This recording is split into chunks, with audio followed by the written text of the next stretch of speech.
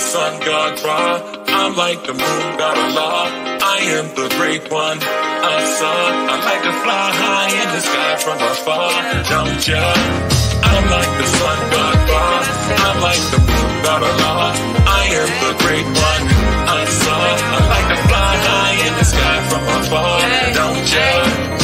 Can you imagine all the things that I've seen? I've been through crazy routines. I've had some nightmares and dreams, but I keep chasing all my goals like I was part of a team. I'm stacking brick on top of brick until I start a regime. I'm getting stronger. I couldn't hold myself back any longer, and them doubters tried to say I wouldn't make it. They was wrong. I take my heart and take my soul and put it all into this song. And if your energy is bad, then just proceed to move along. I'm a woman with integrity, dignity, and energy. I fellowship with friends and stay away from all the frenemies. And if it doesn't kill you, then it only makes you better. I don't care about materials, cause they can never measure. I'm a leader and a diva, I'm a teacher and a preacher. I'm a loner and I used to be a stoner. Now I'm either on my grind or trying to reach another level of this thing we call a life. No more stress and no more strife, I'm just trying to get it right, yeah. Said I'm just trying to get it right. I am the great one, I like to fly high in the sky from afar, don't ya?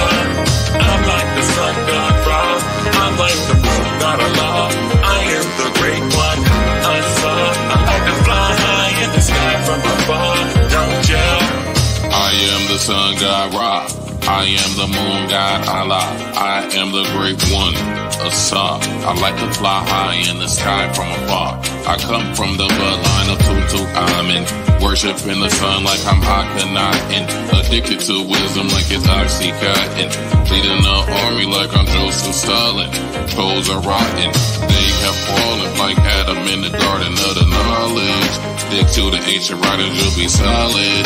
Like the God Happy, I'm happy and I flow like the Nile. Christ consciousness since I was a child. From the Milky Way, they call it the Great Cow. Like a waterfall, I flow on and on. Like the sun god, I rise at dawn. I told you, I'm like the sun god Ra. I'm like the moon god Allah. I am the great one, Asa. I like to fly high in the sky from afar, don't ya? I'm like the sun god Ra. I'm like the moon god Allah. I am the great one, Asa. I like to fly high in the sky from afar, don't ya?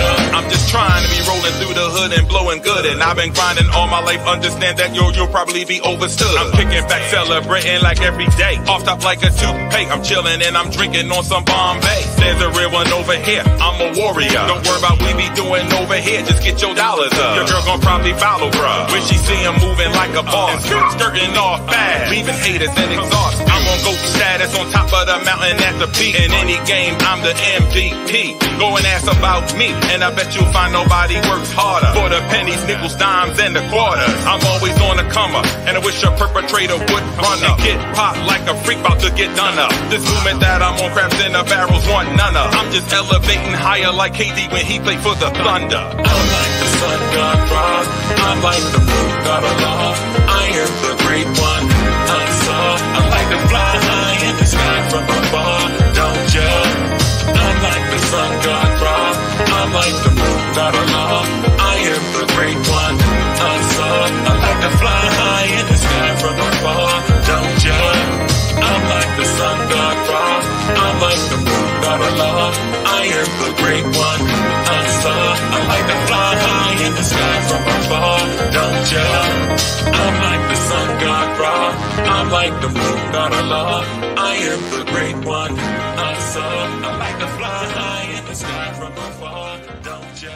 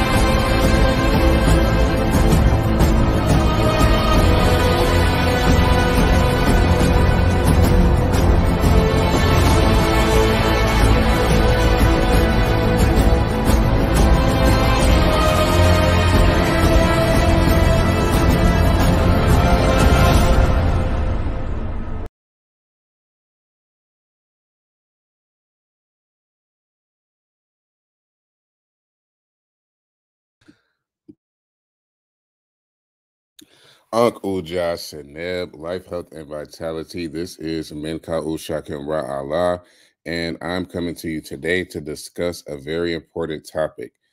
On today's live stream, we will be discussing Egyptian hieroglyphics in the Americas, from the Olmec to the Mayans to the Isthmians to the Micmac Indians. We have evidence all over North America, Central America, and even South America that the Egyptians definitely traveled to the Americas. So, I have a short presentation that I put together for this just to get everything organized in a simple way. So, we'll start with explaining how we got to this point in our research, the historical context of deciphering the language, as well as the problems that this causes for Egyptology, African studies, and Black Indian genealogy studies as well. So with all of that being said, let me share my screen and stop sharing this briefly. All right, so I have my presentation pulled up. I'm going to make it full screen. And let's get rid of this. Okay, so it should be full screen on your screens now. Again, the title of this broadcast is Egyptian Hieroglyphics or Medu in Olmec, Mayan, Isthmian, and by extension, the Micmac Indian scripts. As a subtitle to this, I titled it Implications for Egyptology, African Studies, and Black Indian Genealogy. So with all of that being said, let's give an overview of the topic, and then we'll talk about the implications. And I also have a book coming out March 1st called The Mu Thesis, a study decoding 333 Egyptian, Olmec, Mayan, and Isthmian signs. And this work builds on the research of Judy K. King, who wrote the ISIS thesis sometime around 2008 or 2009. But it takes that research and it expands it into the Mayan language and the Olmec language as well. So let's do a quick overview of our sources. One of the primary sources for my research in creating this book was America, BC, Ancient Settlers in the New World by Barry Fell. Specifically, chapter 17, which is titled The Egyptian Presence. And in this book, it has so many images of hieroglyphics here in the Americas, from Iowa to Wisconsin to Canada, and multiple Indian tribes that definitely had a knowledge of the hieratic script. In addition, some newer research that I've recently stumbled across by Dean Clarke, Egyptian Hieroglyphics in Olmec and Isthmian Inscriptions, a comparative study of augmented symbols. And we went back to the archives to look at what was published in the early 19th and 20th centuries. And we were able to discover this amazing work done by Augustus Le Plongeon. One book in particular, I highly recommend everyone study and get. It's free for the public. It's called Queen Mu and the Egyptian Sphinx. Also, Sacred Mysteries Among the Mayas and the Quiches, 11,500 years ago. Both of these books were pivotal in the formation of this research, and there are also other authors that were pivotal as well, such as Ivan van Sertima, who wrote The African Presence in Ancient America. They came before Columbus almost 30 years ago. So rest in peace to our brother Ivan. I'm sorry, my phone's ringing. Rest in peace to our brother Ivan van Sertima. He's now an ancestor, but his work in proving the African presence in ancient America, and specifically the African connection to the Olmecs, was pivotal. Another great researcher is Dr. David Imhotep, who wrote The First Americans Were Africans, and recently he actually updated it, expanded it, and revised some of his research with a new cover picture. And this cover picture that you're seeing here on the right is a realistic, well-preserved painting by the first Black Mayans. And this magnificent painting is located in room 1 of a 3-room temple on top of a pyramid at Chiapas in southern Mexico, which is located between Veracruz, Tabasco, and Guatemala. So these are the researchers that I built my research upon, that inspired me, and that led me to the path that I'm on today. So Hotepu. Now, we want to talk about bias because, again, when we talk about this topic, there's a lot of bias both inside Egyptology and outside Egyptology. If we go back to the roots of Pan-Africanism and how it started, in the early 20th century, it was a movement back to Africa to reclaim Black identity on the African continent. And in that movement, we made a lot of progress as a people. However, a lot of research was neglected right here in our homeland in the Americas. And we're going to see examples of this when you see people like Dr. Francis Cress Welsing, or someone like Osiris and Set, people that come from the school of thought of the mystery system of the 90s didn't get much exposure to Black Indian genealogy studies. So examples of confirmation bias include not seeking out objective facts, interpreting information to support your existing belief, only remembering the details that uphold your belief, and this is the most important one to me, is ignoring information that challenges your belief. All right. And what is this belief? And basically, what am I alluding to? So the out of Africa theory, the key word is that it's just a theory. It's never been actually proven that all human beings originated from the African continent. However, has been widely accepted in Black circles as well as Pan-African schools of thought, as well as other schools of thought. This out of Africa theory is transcendental and is very much ubiquitous with Black studies. And as a result, I remember when I was in college, the Black Studies department, before it was renamed to what it is named today, it was actually called Africana Studies.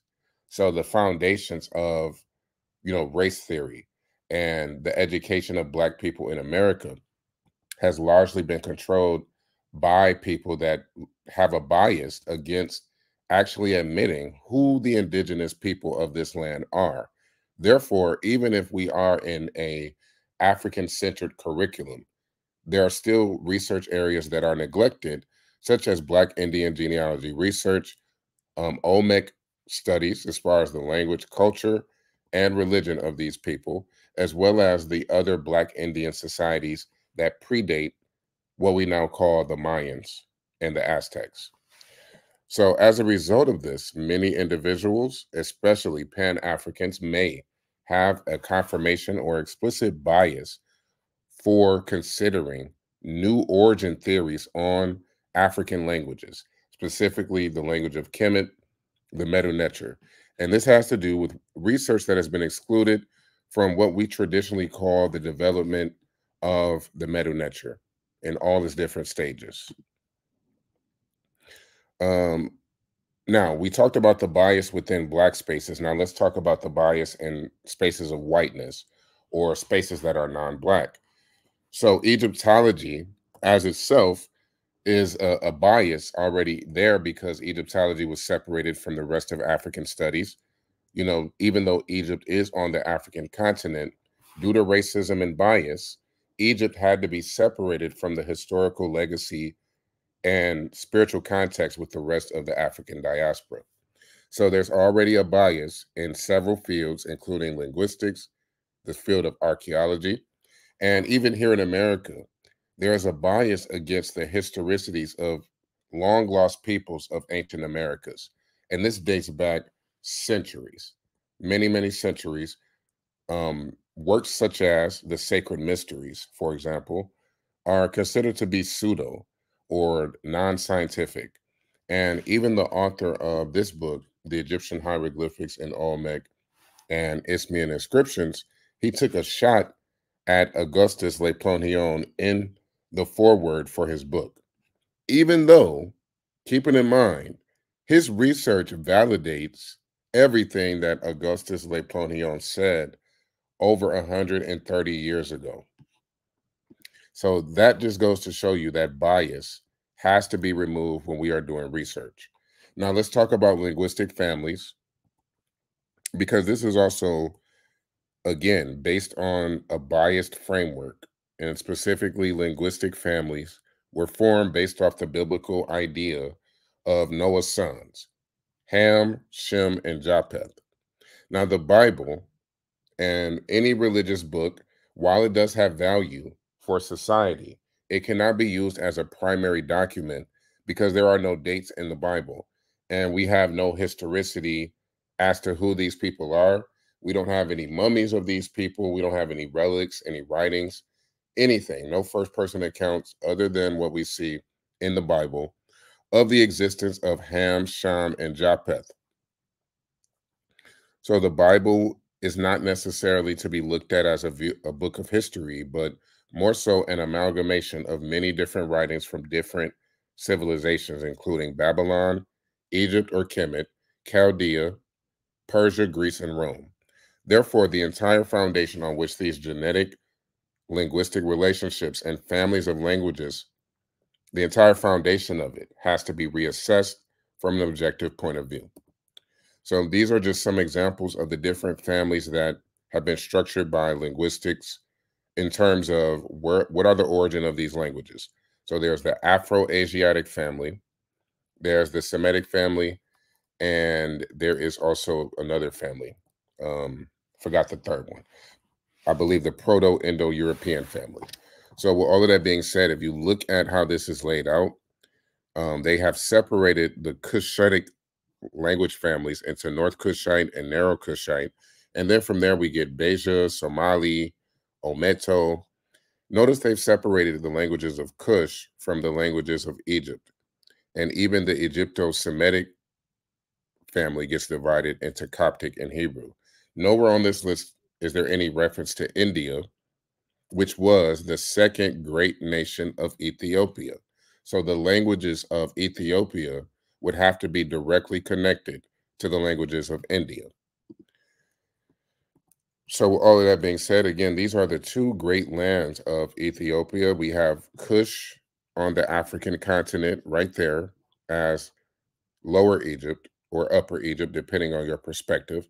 And then we also have the great Hindu Kush right here in India. All right. So these are the two great Kushite nations that are referred to by the early Greeks.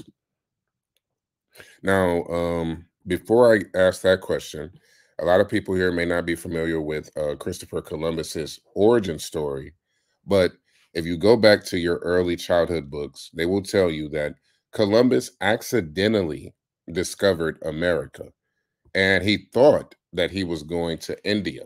So that is why, even now, when we talk about the original people of this land, they're referred to as Indians, even though you can argue that Christopher Columbus would have had advanced knowledge to know that he wasn't traveling to India. But this raises certain questions about where really is India?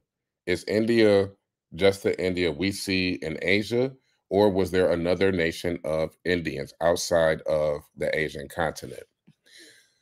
A good rhetorical question that I always throw in these short presentations is, how were Native Americans and African slaves so easily converted to Christianity? Because you have to, imagine that we have a people living in a land for thousands of years, and suddenly these Europeans come over and they magically woo them into getting rid of all of their cultural practices, to getting rid of all of their sacred books, to getting rid of their language.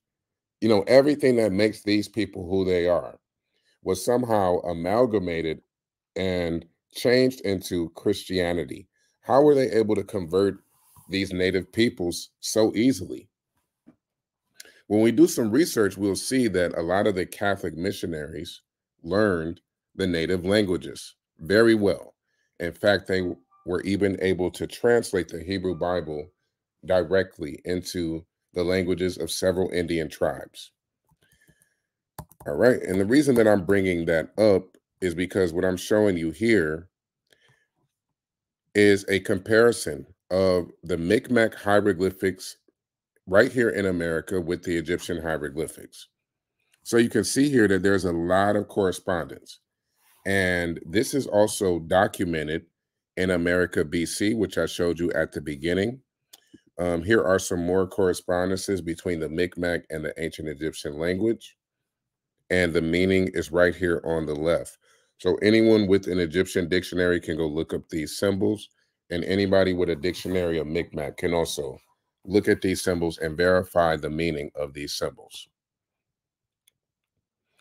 What you're looking at here are some examples of the script styles employed in formal hieroglyphic inscriptions.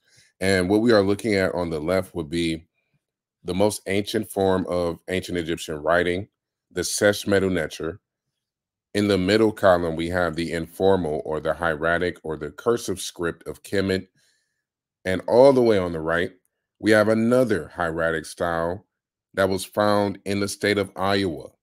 And look at how close the cursive signs are. It's almost exactly the same. So the connection that you'll see over and over as I go through these slides, you will see that the hieratic script seems to be universally known, from Iowa to Mexico to Wisconsin, all over the Americas. The hieratic script definitely transcended its primary location in Kemet. All right. So what I'm going to show you now is the opening of the mouth ceremony. And this is taken from They Came Before Columbus by Ivan van Sertima. The opening of the mouth ceremony in Mexico and Egypt. So what you see here is the opening of the mouth ceremony from the papyrus of Ani. All right. You can see here that there's a group of mourners standing before the casket where he is mummified. You see Anubis holding his casket. And you see a group of men holding some sort of arm or some sort of symbol near the mouth of the mummy. This is the opening of the mouth ritual. Next to it, we have a depiction of Osiris being given an offering. And we also have animals at the bottom scene. And what looks like a kepesh, which is a thigh of a bull being offered. All right, so now let's compare that to the Olmec opening of the mouth ceremony. And we will see a similar theme. There is a man with something in his arm, and he's holding something out toward the mouth of a mummy, two ceremonial objects, just like we see two ceremonial objects right here in the Egyptian opening of the mouth ceremony. In addition, the wall painting comes from a cave at Juxtalarhuaca, and there's a gigantic figure wearing lion skin.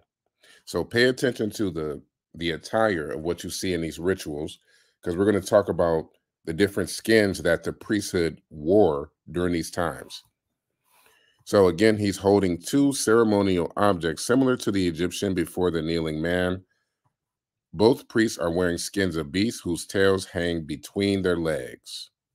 So you can see here, this is the tail hanging in between his leg. And if we go here, we can see here that there is, again, a tail hanging in between the leg right here. So hopefully you guys can see that. So those are the similarities there. Let's continue with some more similarities. Now let's talk about the leopard skin priesthood. All right. And this is where the research from Dr. David Imhotep is very, very key, because again, when he originally published The First Americans Were Africans, we didn't have access to these murals. And a lot of Black researchers, unfortunately, just weren't exposed to a lot of artifacts here, right here in America. So the leopard skin priesthood is an emblem of a secret society of Mayans and Egyptians who were in the mystery systems of their time.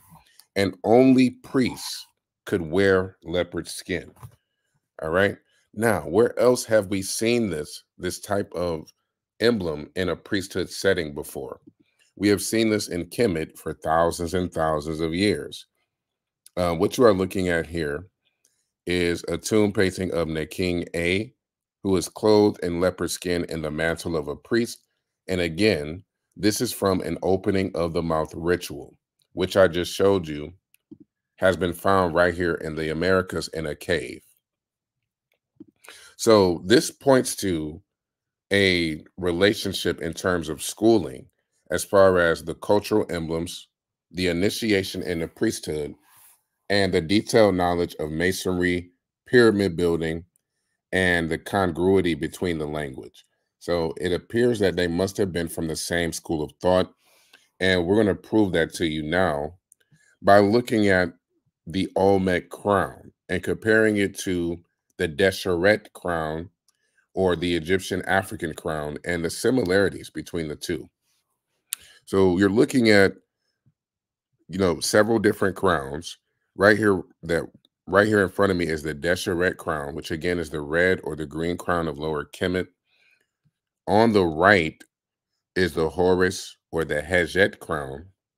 And what they're really highlighting here is look at the antennas and the significance of the antennas on top of the crown.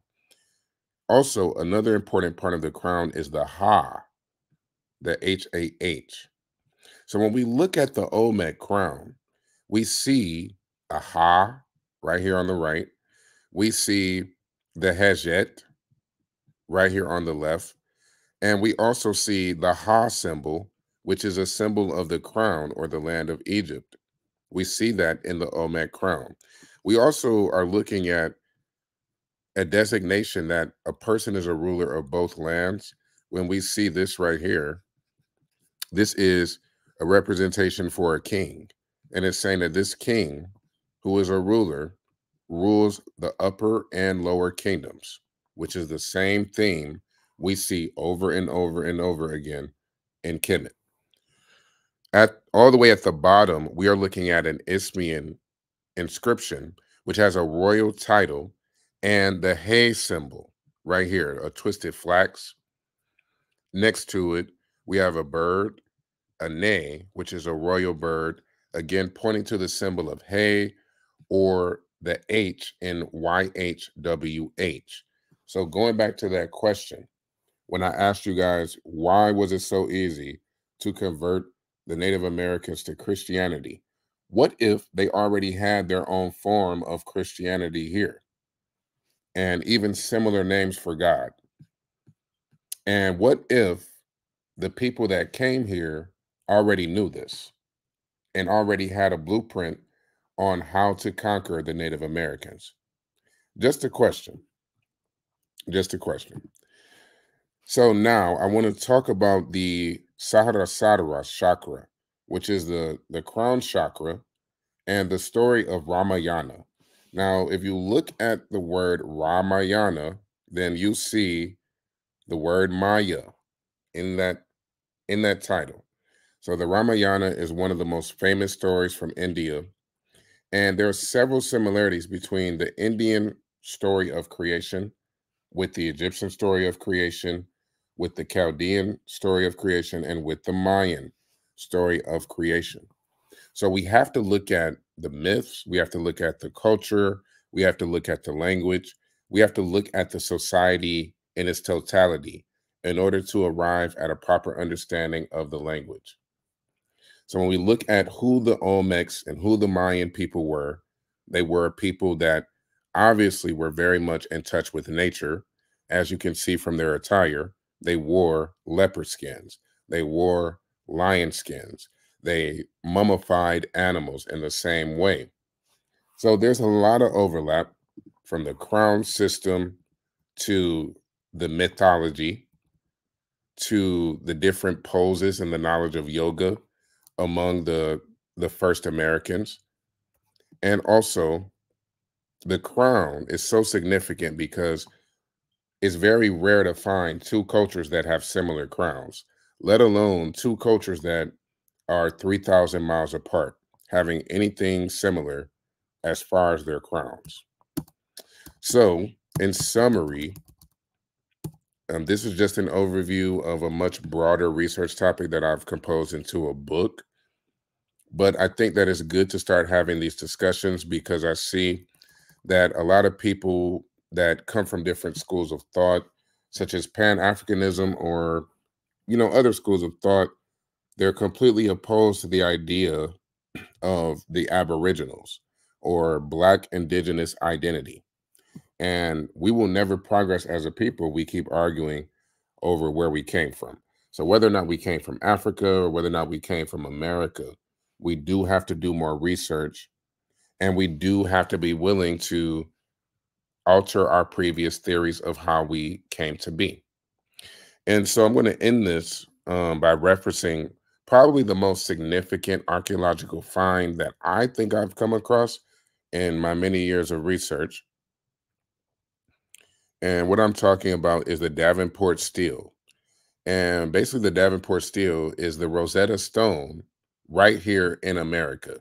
It was discovered and it had 3 different languages on it, one being hieroglyphic, one being Libyan, and I believe the third one was Isthmian.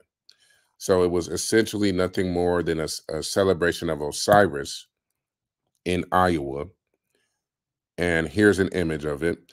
And what you're looking at is a depiction of the sky and all the different stars that are in the sky. And we can date this depiction of the sky based on where the stars would have been several thousand years ago. And we see Egyptian signs all throughout this stela. We see the Jet column in the middle. We see Ra rising on the right. We see worshipers hauling ropes to raise the Jet column at the bottom. We see a ladder. And we see the mirror of the Egyptians.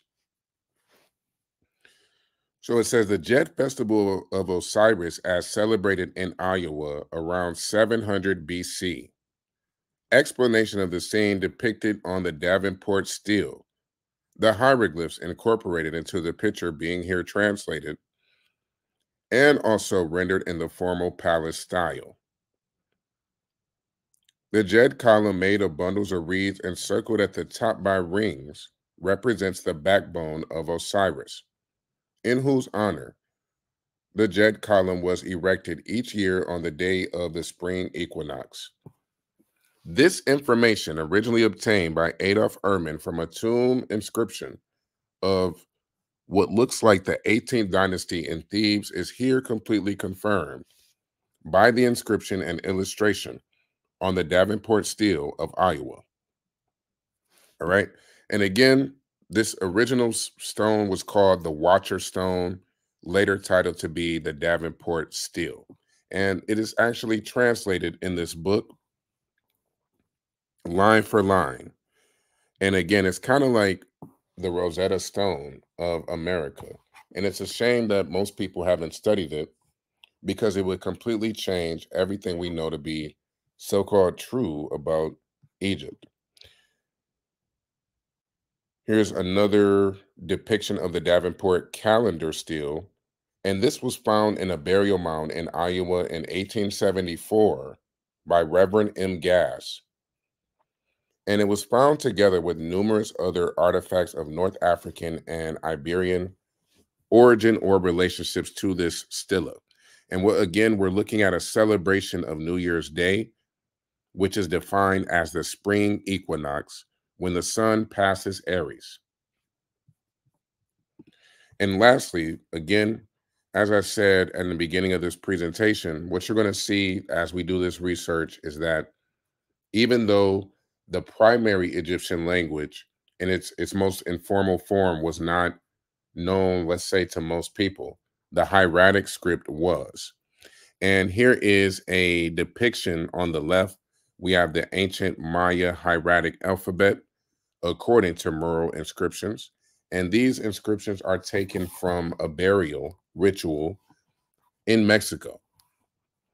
And I will translate that in another video. But for now, I just wanted to just show you how similar the hieratic script is. On the right, we have the hieratic alphabet according to Champollion and Bunsen. And this was published in 1896. All right. So there's really no excuse for people that are in this field, whether you're an Egyptologist or just someone that comes from the school of thought of Pan-Africanism, to not be aware of this research. And this research completely obliterates, let me scroll up. This research completely obliterates all of linguistics. They would have to redo all of these family trees, they would have to really change everything. So the question is, are people really just too lazy to redo what they believed for hundreds of years? Possibly. It's almost like asking people to stop going to church, or stop asking Muslims to read the Quran or something like that. It's going to be hard because people have believed these stories about the origins of our people for hundreds of years. So with all of that being said, we will have a part 2 to this, where we'll get more into the Jed Festival of Osiris in Iowa, and I'll do some more reading as far as the similarities between the Mayan and the Egyptian language. So with all of that being said, I hope you guys enjoyed this short video, and thank you for tuning in. I will see you in my next video. Peace out.